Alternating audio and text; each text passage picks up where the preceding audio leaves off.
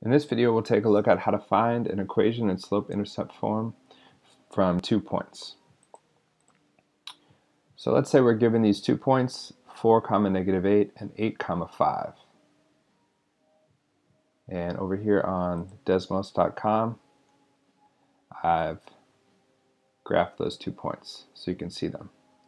So you can see that there's one line in the universe that is going to go through these 2 points, right? That's going to pass exactly through these 2 points. And in this PowerPoint, we're going to look at how we can find the equation of that line. So the first thing we want to do is understand our goal, which is to get an equation in y equals mx plus b form, where m is the slope and b is the y-intercept. So we're going to start by finding the slope. Because if we have 2 points, we can find the slope by finding the change in the y-coordinates and the change in the x-coordinates, and then putting those in a fraction. So I rewrote the points a little bigger here. Let's look at the y-coordinates first. So from -8 to 5, it's rising 13. And a way you could do that is take the second y-coordinate, 5, and subtract the first y-coordinate, which is -8. So 5 minus -8 becomes 5 plus +8, and that's 13. If I look back at the graph, what I just calculated is that from this point, the red point to the blue point, we're going up 13 units. All right, now we're going to find the change in the x values. So from 4 to 8, it goes up 4.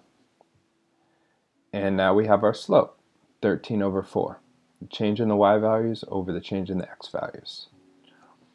Next up, we're going to write out a partial equation. So again, our goal is an equation in y equals mx plus b form, where m is the slope and b is the y-intercept. We now have the slope, so let's write out this equation, y equals mx plus b, plugging in the slope into the m slot. So the slope was 13 over 4. We now have the equation y equals 13 over 4x plus b.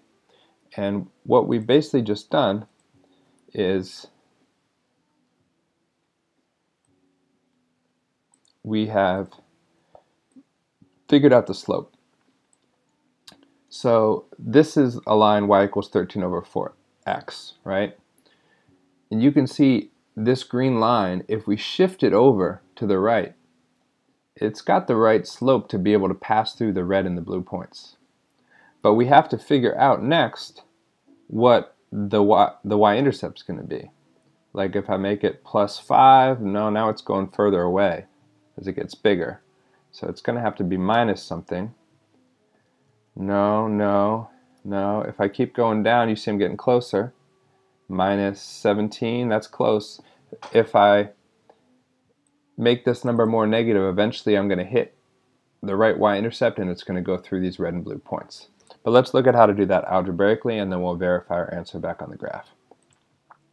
So to do it algebraically, our next step is going to be taking either of the 2 points we're given, 4, -8 or 8, 5, and plugging them in.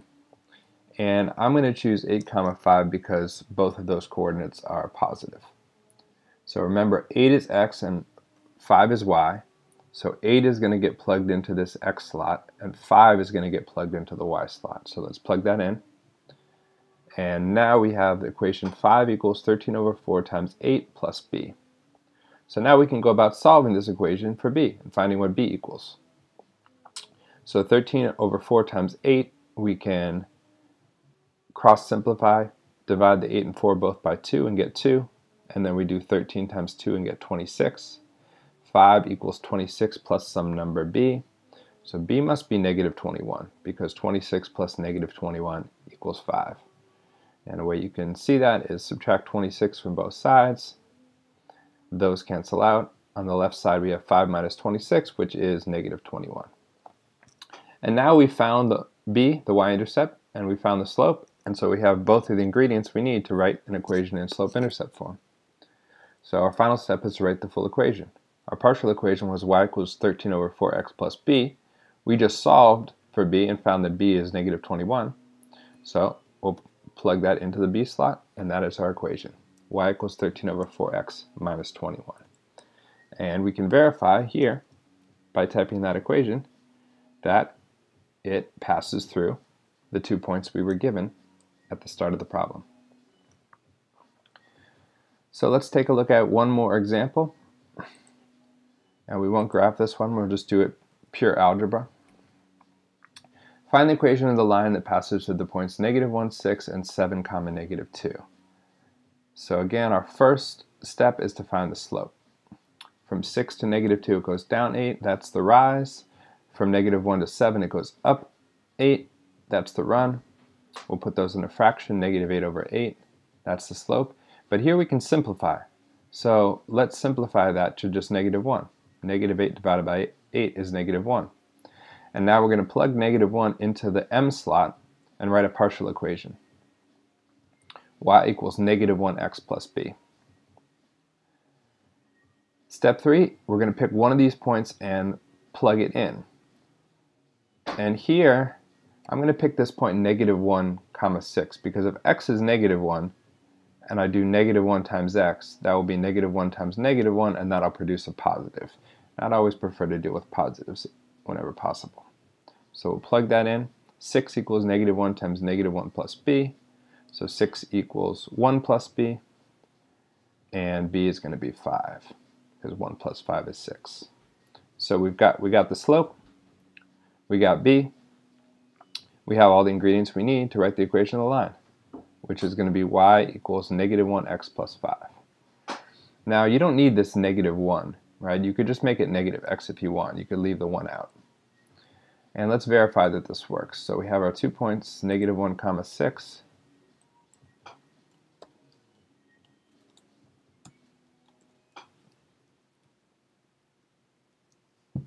And our other point is 7, -2.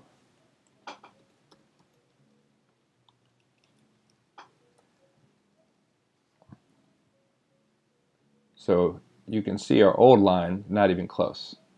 It's got the wrong slope, it's nowhere near what we need. So we got y equals -x. You can already see that that slope is right. It's going to definitely hit, if we shift it up, the red and the blue points. And then our y-intercept was 5. And there we go. That equation produces a line that goes through the points -1, 6 and 7, -2.